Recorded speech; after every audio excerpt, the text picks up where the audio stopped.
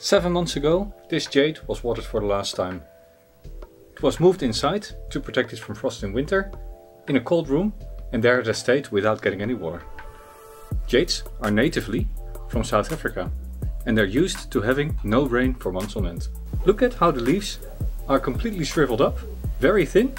Now let's water this for the first time. After being dry for a couple of months, it's important to water well once and then just leave the plant alone until the leaves have swollen and the first growing tips arrive. A week later, the tree is watered again because the leaves have swollen up and the first growing tips have started to appear. Now the jade can move from the shade into the sun. Sun and water have done their work. The trunk is now full of water again. The leaves have a red edge to them, full of health, ready for another growing season.